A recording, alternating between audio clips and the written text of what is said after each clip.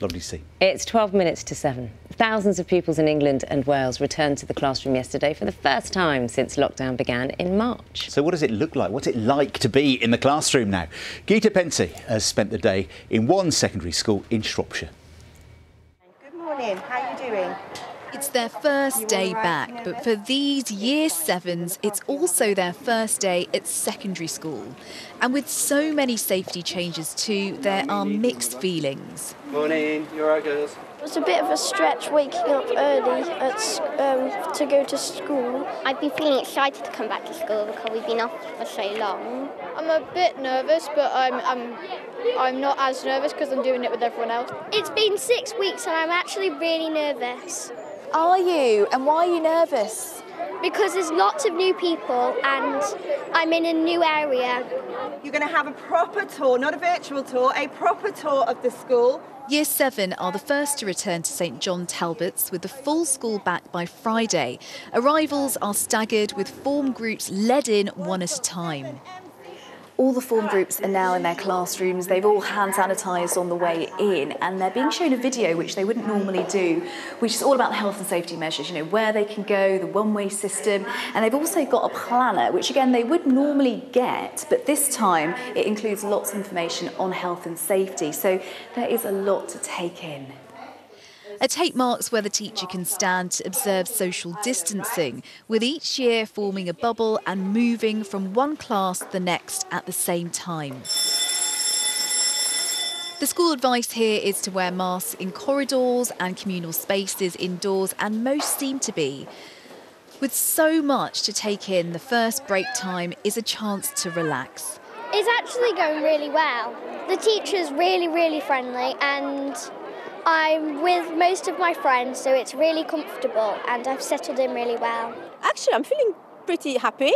I'm glad to be back, to be honest with you. It's quite isolating to be at home, and the teaching online is really not the same as having the children. A recent survey suggests children in England are 3 months behind in their studies, so catching up is key. It's something the new head here is aware of.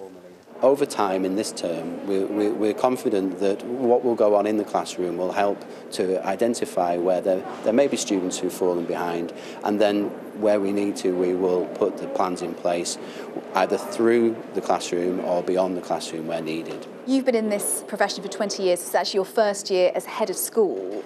What kind of challenges are you facing? The scale of what we've been through as a profession is significant. We are conscious that there is now potentially going to be further transmission as a consequence of schools reopening, and we play our part in society within that. The lunch menu is similar to before, but students aren't allowed to stay in the canteen. But the damp weather doesn't seem to be putting them off. Back in class, and the last subject is maths. So is it 10 out of 10 for school? It's been really fun, like meeting new teachers and everyone and making new friends. I'm excited to go back home, and then I'm actually really sad because I've really enjoyed it today. What's changed is I've actually got to know people very well, and I feel so much better. I'm no nerves. They've all gone. Yeah, right, first row, please. That's the first day done. Just the rest of the year to go now. Geeta Pensey, BBC News, Whitchurch.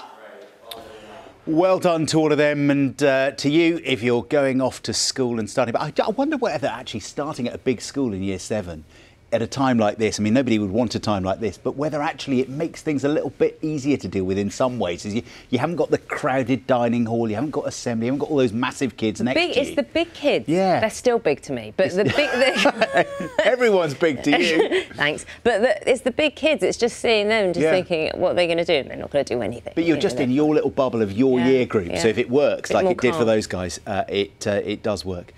Good stuff. 6:50.